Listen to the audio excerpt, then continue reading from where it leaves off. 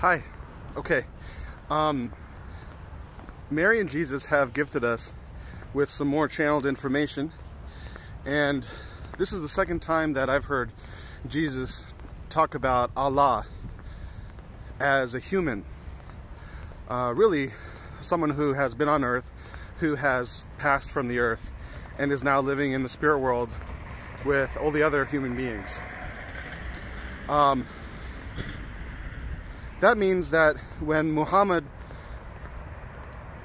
wrote the Quran, he was channeling what Allah wanted to say.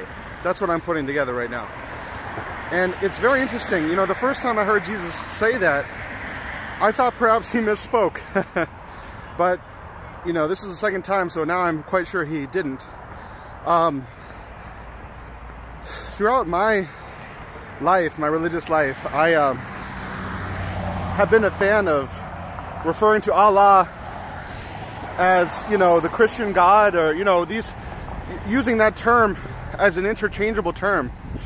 You know, to say that, you know, we're all children of God. We all worship the same God. Of course, there are atheists and people who aren't sure, but maybe that's not true. I have to relook at that, the ideas that I had with respect to that.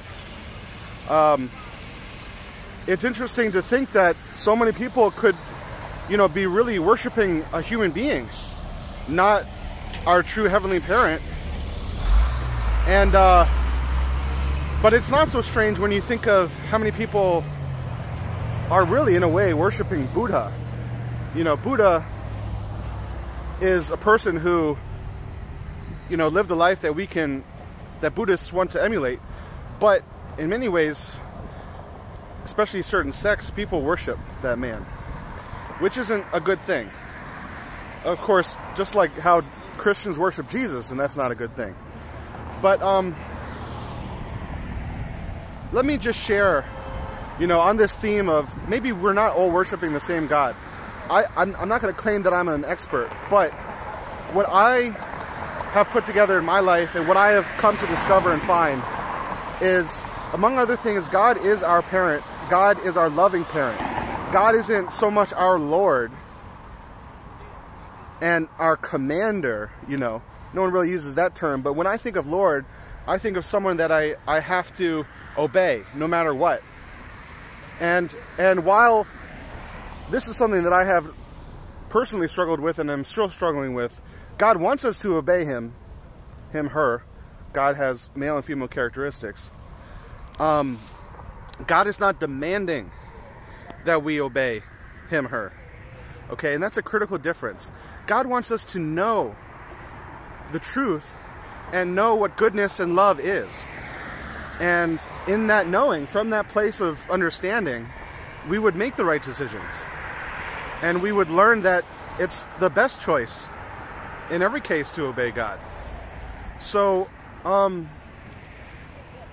think that's lost on some Muslims who, you know, think of God as this great, all wonderful, powerful, and Jesus. And I will say as a caveat that Jesus does say that if you are feeling certain feelings for our Creator, this entity that has created our souls and everything that we know, then those feelings will depart from your soul and be felt by our heavenly, you know, parent, by our Creator. But if you're attributing certain feelings to this entity, Allah, you know, who is really a person, that's a different story.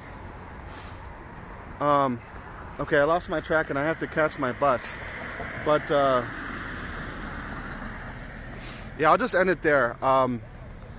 Yeah, oh yeah, that's what I was gonna say. I think Muslims kind of get lost in worshiping God as, you know, someone that they have to obey these particular rituals.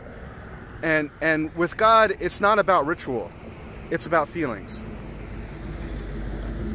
I'm sure I will amend certain things that I've said in this video at some point, but I hope that's helpful to some people.